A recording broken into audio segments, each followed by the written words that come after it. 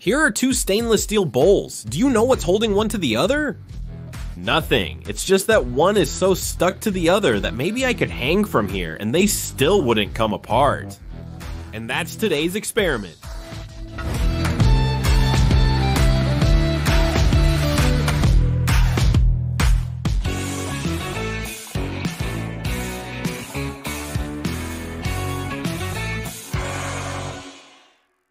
The void, the vacuum, it pulls things, or is it the air outside that pushes? Look, this question existed back in 1654, and then a guy named Otto von Guericke, who was a scientist and also the mayor of a city called Magdeburg in Germany, decided to do an experiment to settle this question once and for all.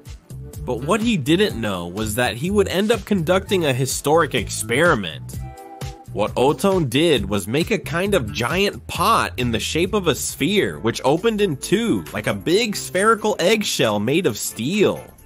He put those two parts together and removed the air from inside, and to do that, he had to invent a vacuum pump.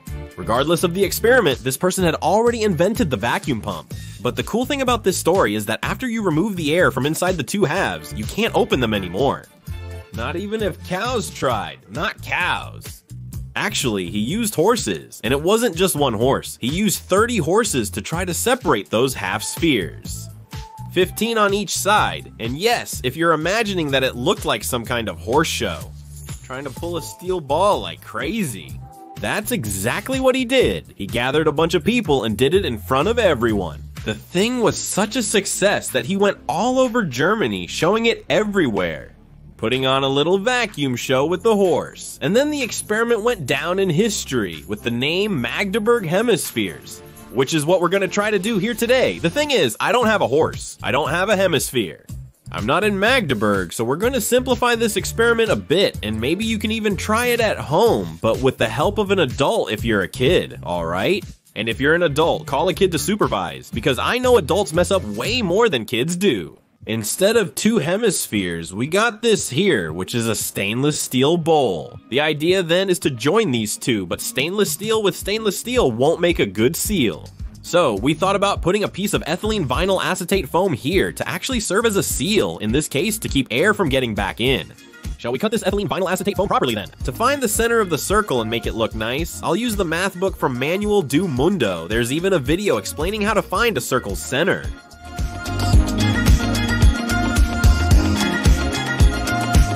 I need to attach something here to pull it, since I can't pull it directly, as it's just a big bowl, right? So let's measure the screw and put a steel drill bit here. To keep the air from passing through, I'm going to try using some rubber washers here to act as a seal. I'm not sure this is going to work 100%, but let's try to tighten it as much as possible and crush everything here. Whew. I missed one. Oh, so there was a vacuum pump. I don't have one. How are we gonna create a vacuum in this thing here? The concept is to ignite a fire inside, causing the air to heat up significantly and expand. So in the end, we'll have less air mass at the moment when there's fire inside. Then I close the thing. When I close it, then the fire will go out and air won't get in anymore. That will make the air inside become very thin. It's not a perfect vacuum, but it's a pretty good one. I'm holding it here so it doesn't get away. It should catch fire well, right? Let's go.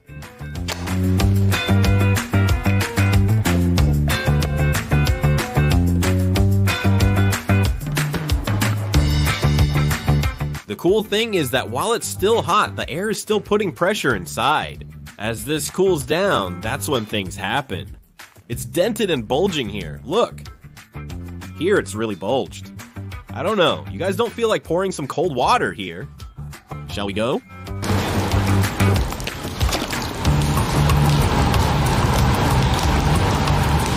I think it worked, huh?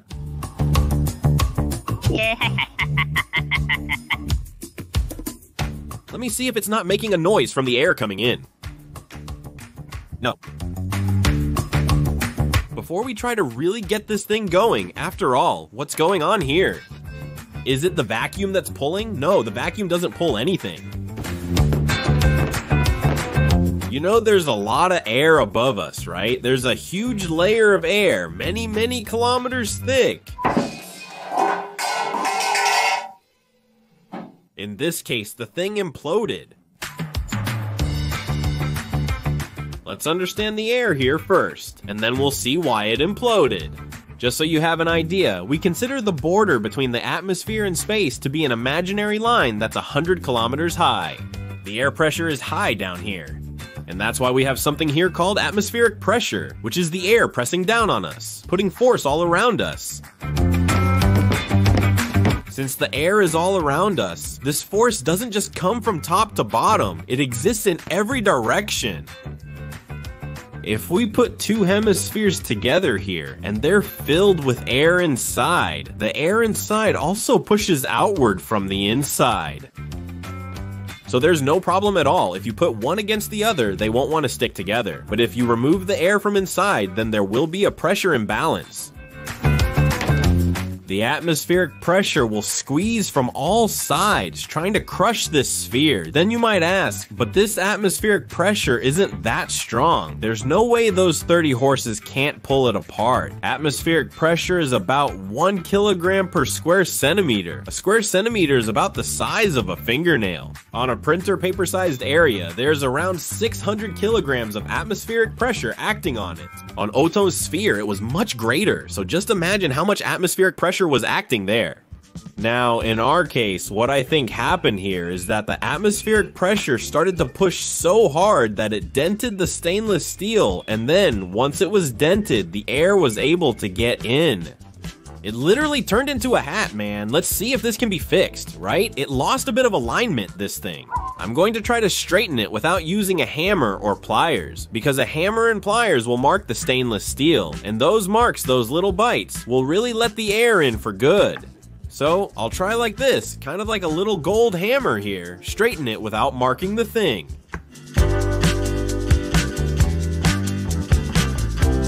Let's try one more time. I'm trusting this rubber here. I think it ends up filling the space that's a bit misaligned. Maybe we can get the vacuum. I'm pressing it to make contact. Once there's no leak, the vacuum will happen, and it already did. I just can't quite align one thing with the other. You can see that it's not exactly on the same axis here, right? I'll try to put some double-sided tape here so this V will stick and not keep slipping. Let's see if that makes sense. On this side, it doesn't slip anymore. Should I put double-sided tape on the other side too? Better avoid that, or the annoying guy will claim it's due to the double-sided tape, not the vacuum or atmospheric pressure. And the table turns into a mess. Third vacuum attempt. Oh man, that's why we use safety goggles and gloves.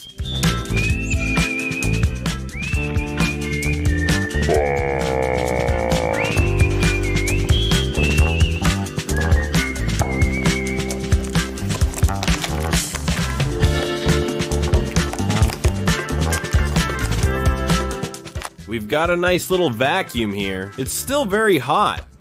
When it cools down, this pressure difference increases a lot. I wanted to test this thing right away with some weight here just to show you guys how much it can handle. Look, pulling hard. Look, 5 kilos of boassa.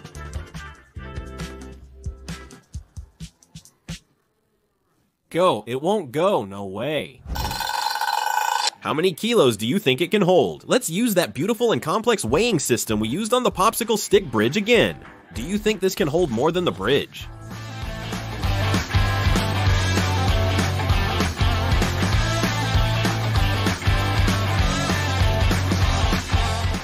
.4, 4.8, and I forgot to count the weight of the platform, which is 5 kilos. This is heavy, huh? 20.7 kilos, 20.8.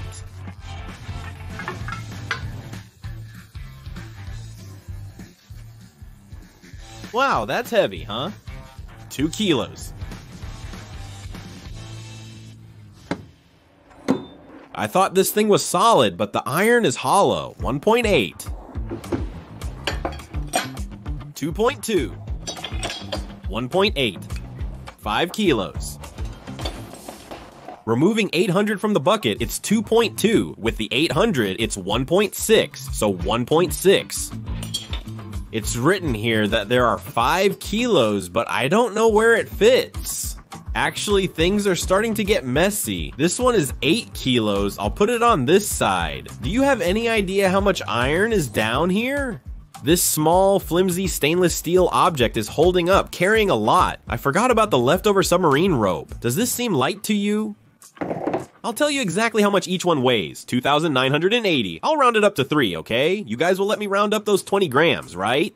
So put 3 more there. 3 more. I'm afraid it'll fall right on my head. 3 more on this side. 3 more, 3 more, 3 more, 3 more, 3 more. 3 more, 11 bars. I put another 33 kilos here, just of submarine lead, because we sold the submarine ballast, which was a lot of lead. It's starting to give way. 94 kilos and 400. There's already more than all of Ibre there. Look, I'm not that fat, you know. Despite its condition, it remains unbroken. The strength of air pressure is impressive, don't you think? I believe that deserves a thumbs up. I'm at a loss for what else to add. I'll have to really think about this. It's my only remaining option. Has it already outlasted the bridge? 98 kilos? 94.4. 94.4, right? 98.4? So, it held up less than the bridge. It has to hold up at least more than the bridge, come on. Put it back.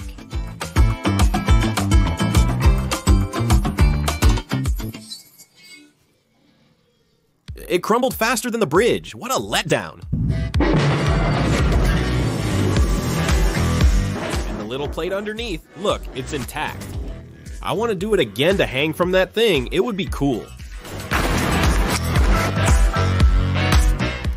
Vaquinho appears strong here.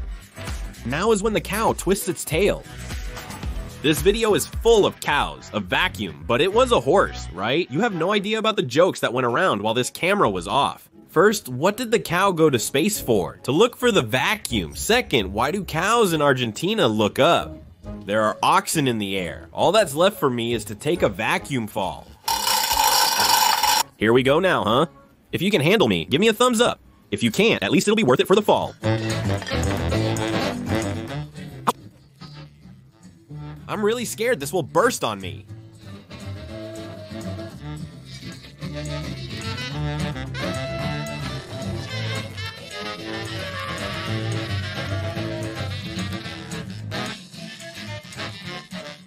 Thanks. Thumbs up because you held on, huh? Do you think it could pull a car?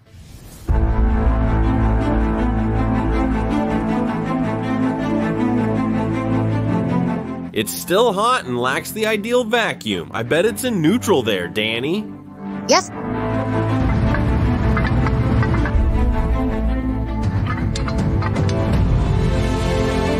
Did you pull it?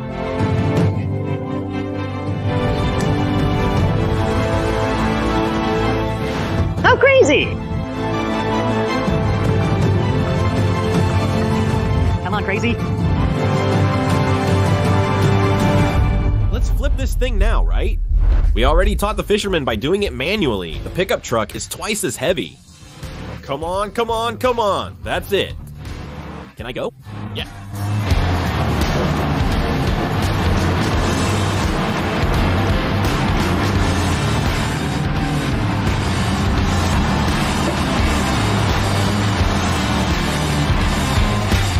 Is it pulling?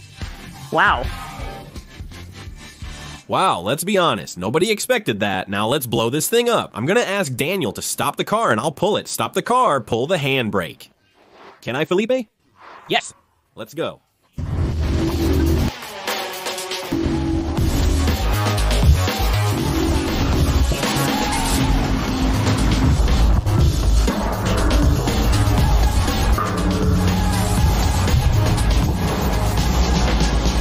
The car struggled here, honestly. If this craziness isn't worth a like, I don't know what is. Now you know. If the car gets stuck, just grab 2 stainless steel bowls, light a fire, stick them together, attach the hook, and pull the cars out. It's all good. In another cool video, we stuck 2 phone books together without glue or a vacuum, then pulled them apart with 2 cars until they burst. If you like this type of car duel, it's an awesome video.